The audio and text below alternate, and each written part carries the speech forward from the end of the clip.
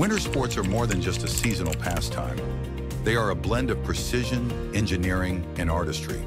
Whether carving down a steep alpine slope or floating effortlessly through fresh powder, the equipment beneath the feet of skiers and snowboarders is the key to their performance.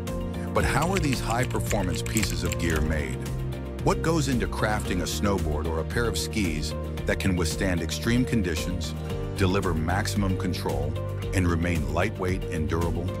From the careful selection of raw materials to the final fine-tuning of the edges, the process of making snowboards and skis is a fascinating journey where technology meets craftsmanship.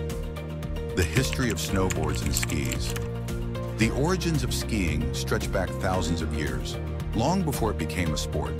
The first known skis, dating back to around 6000 BC, were used by early civilizations in Scandinavia, in Central Asia, as a means of transportation over snowy terrain.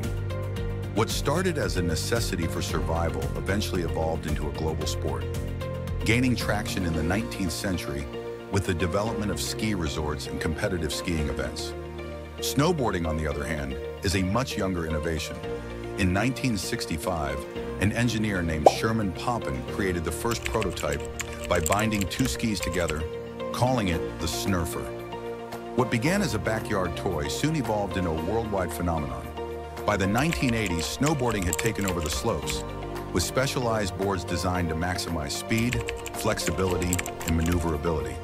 The sport's rebellious culture and unique style set it apart, leading to its official inclusion in the Winter Olympics by 1998. Though skiing and snowboarding require different techniques, the science behind their construction shares many similarities.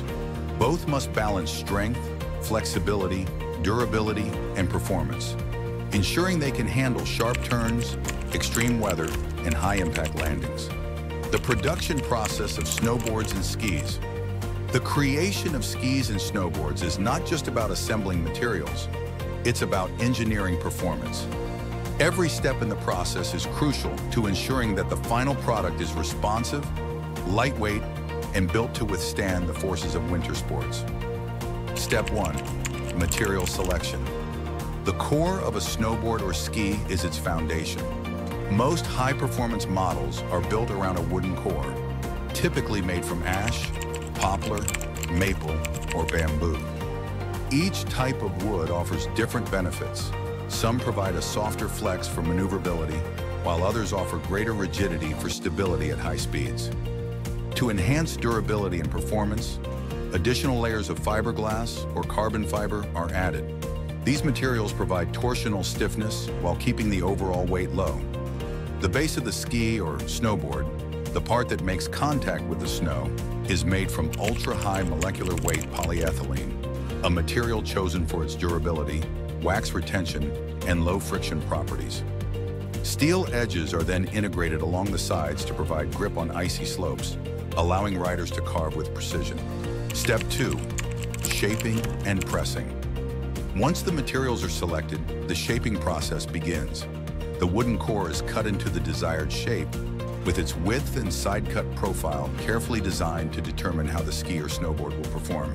Skis have a more traditional camber shape, allowing for greater edge hold, while snowboards often feature variations of camber and rocker designs, which influence how the board floats on powder or grips on hard-packed snow.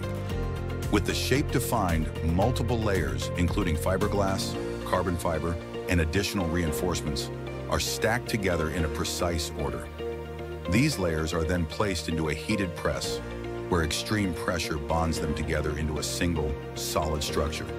This step is critical as it ensures that all the components fuse properly, creating a ski or snowboard that is not only durable, but also responsive to the rider's movements. Step 3. Edge installation and finishing. With the core structure complete, attention turns to the finishing touches. The steel edges are carefully installed along the sides, providing essential grip on icy terrain. These edges are precisely tuned to different angles depending on the intended use. Racing skis require a sharper edge for aggressive turns, while freestyle snowboards might have a slightly detuned edge for smoother landings. Next comes the base finishing process. A stone grinding machine is used to create small grooves on the base, which help channel water and snow away, reducing friction and improving glide. Wax is then applied to further enhance speed and protect the base from wear. The final step involves attaching the top sheet, which is not only a protective layer, but also an opportunity for manufacturers to showcase unique graphics and brand identity. The top sheet is carefully laminated onto the structure, and the board or ski undergoes a final inspection to ensure it meets strict quality control standards. The performance of snowboards and skis. With the manufacturing process complete, the skis and snowboards are ready to hit the slopes. But what makes them perform at such high levels? The combination of lightweight materials, engineered flex patterns, and precise edge tuning allows athletes to push their limits, whether carving at high speeds, launching off jumps, or navigating through deep powder. The way a ski or snowboard behaves depends on its design.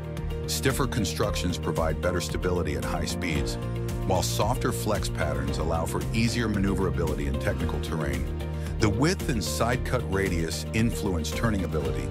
Narrower designs are best for quick, responsive turns, while wider designs excel in deep snow. For snowboarders, the camber and rocker profile play a crucial role. Camber boards offer strong edge grip and pop, making them ideal for aggressive riding, while rocker boards provide a surf-like feel, floating effortlessly over powder. Hybrid profiles combine elements of both, delivering versatility across various conditions. Sustainability in snowboard and ski manufacturing. As winter sports enthusiasts increasingly prioritize environmental responsibility, manufacturers are focusing on sustainable practices. Many companies now use responsibly sourced wood cores and recycled materials to minimize waste. Some brands have adopted eco-friendly resins and water-based inks for graphics, reducing the environmental impact of production. Additionally, companies are exploring new methods for recycling old skis and snowboards, repurposing materials that would otherwise end up in landfills. The push for sustainability is not just about preserving resources. It's about ensuring that future generations can continue to enjoy winter sports in a world where snowfall remains reliable. The art of making snowboards and skis is a perfect blend of technology, craftsmanship, and performance engineering. What once started as simple wooden planks has now evolved into high-tech equipment designed to handle the most extreme winter conditions. Every curve, material, and design choice plays a crucial role in shaping how riders experience the slopes. While innovations continue to push the boundaries of performance, the essence of skiing and snowboarding remains the same: freedom, adventure, and the thrill of gliding through the snow. As technology improves and sustainability becomes a priority, the future of winter sports looks more promising than ever. Do you prefer skiing or snowboarding? Share your thoughts and experiences in the comments, and don't forget to subscribe to Captain Discovery for more exciting insights into the world of sports and technology.